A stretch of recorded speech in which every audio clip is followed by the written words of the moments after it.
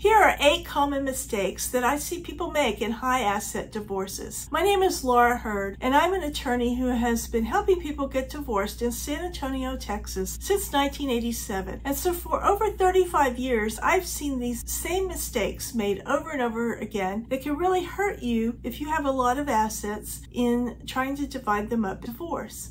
The first one is trying to hide assets. If you are the one who has the access to hide assets, say if you are running a company or you have some accounts that your spouse doesn't know about, it is best to put them all out on the table. When we do discovery and we do sworn inventories, if you hide those things or if you try to give them to a friend to hold for you until the divorce is over, that's going to cost you big time. In fact, the judge can find you in contempt or even find that you committed perjury, which is a crime. And so you don't want to get in that position where you lose everything because you were trying to hide a few things. The second mistake I see is when a spouse doesn't really know what all the assets are and they're in such a hurry to get divorced that they don't take the time to find out. It's important to let your attorney do their job and discover what all the assets and all the debts are so that they can be divided in a fair way and in the way that's most beneficial to you. You don't want to find out 10 years later that your spouse had $1 million in the bank that you didn't know about,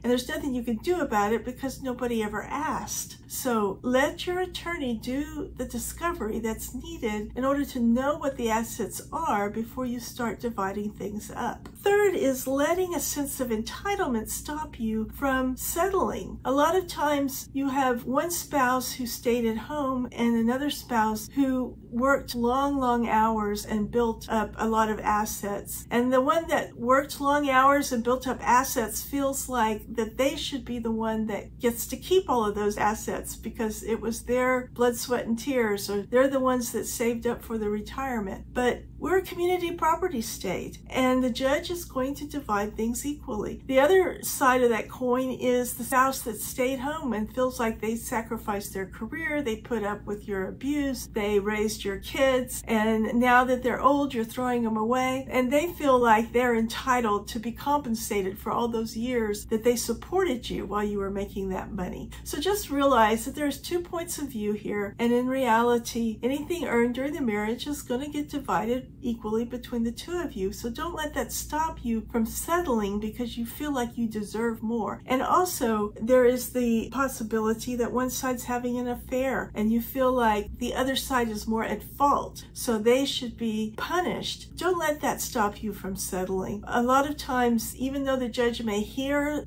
the evidence of who's at fault, the judge is going to consider that there's some fault on both sides and they are going to just divide things equally. So just go ahead and work out a fair settlement rather than trying to hold on to that bitterness about the other side being at fault for the breakup of the marriage. The fourth one is not hiring the right attorney. If you think that the best thing to do is to hire an attorney who's aggressive, mean, who's going to fight for you and just take the other side to the cleaners, that is in the end going to cost you a lot of money. Keep in mind that divorce attorneys always work by the hour, and the more aggressive that attorney is, the more fighting that's done, the more it's going to cost you. And in the end, the only one who may end up having all the money is the attorney because you spent it all on attorney's fees. So look for an attorney who is going to be diligent and make sure that they do what's right for you and fair for you, but one who is going to also be reasonable and practical in terms of the size of your estate versus the amount of time that is spent fighting over the estate, because it is really easy to spend all of your time fighting over the estate and then spend all of your money on attorney's fees, and there's nothing left for you to divide up in the end. The fifth one is not considering tax issues. Remember that some assets may look like they're equal on the surface, but they have different tax consequences. And so they may not be as valuable as they look like when you consider the tax consequences. It's important to have a financial planner, a CPA, and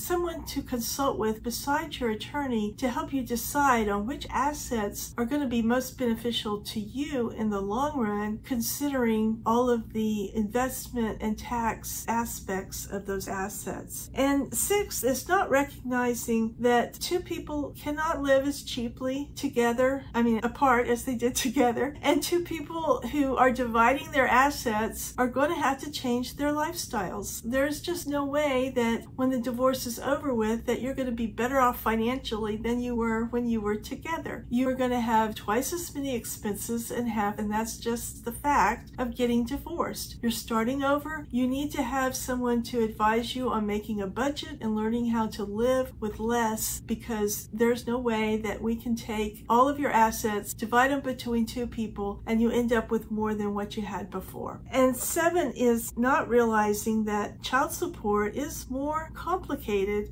when you have a lot of assets. If your income is over the cap for standard child support, you're going to be looking at what is reasonable for the child to be kept in the manner that the child is accustomed to, and to take care of those child's needs in the way that the child has been raised before. And so it is a lot more complicated, and it takes more attorney time and attorney money to try to figure out the best way to have child support that fits the needs of a child who's used to a higher income than what the cap is on standard child support. And 8 is not seriously considering mediation. Mediation is successful more than 80% of the time. It helps you in a confidential and private way to work out a settlement where you took the time to work out something that made sense to you. The mediator is trained in helping parties reach a compromise. And so often I see clients who don't want to go to mediation because they think the other side is not going to be reasonable. The reality is, when they do go to mediation, a lot of times they're really surprised at how the mediator is able to get the other side to be reasonable and a compromise is worked out. And not only is the case more likely to settle if it goes to mediation, but a settlement agreement is going to be enforced by the courts, and